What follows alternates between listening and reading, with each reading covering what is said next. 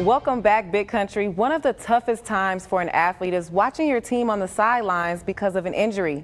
Our KTXS Student Athlete of the Week made the best out of his hiatus.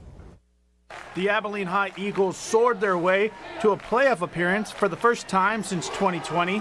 And while the players on the court were battling for a state title, one of their own was fighting to get healthy. Miles Osborne tore his ACL and meniscus, missing the 2024 season.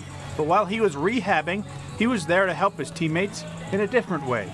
I just started helping teammates with like little stuff, helping them tweak their shot. After me like watching them shoot and stuff, helping them with defensive plays, learning the other team's plays, calling them out when they were about to execute.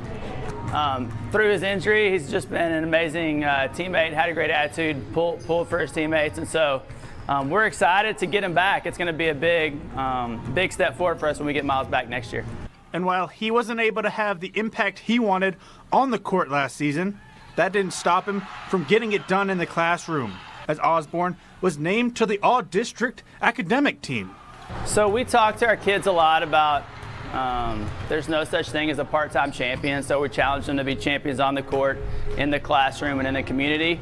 And Miles really exhibits that. He's someone that our younger guys, as they come up, can look up to, like this is what it looks like to be successful on the court, but also off the court. Osborne is only going into his junior year, but he already has a pretty good idea of what he wants to do in the future, and it includes keeping people smiling. After I graduate, I'm probably going to go to medical school, try to become a dentist. That'd be pretty cool.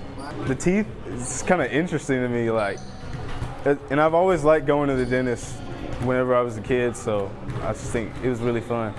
Miles Osborne is our KTXS Student Athlete of the Week.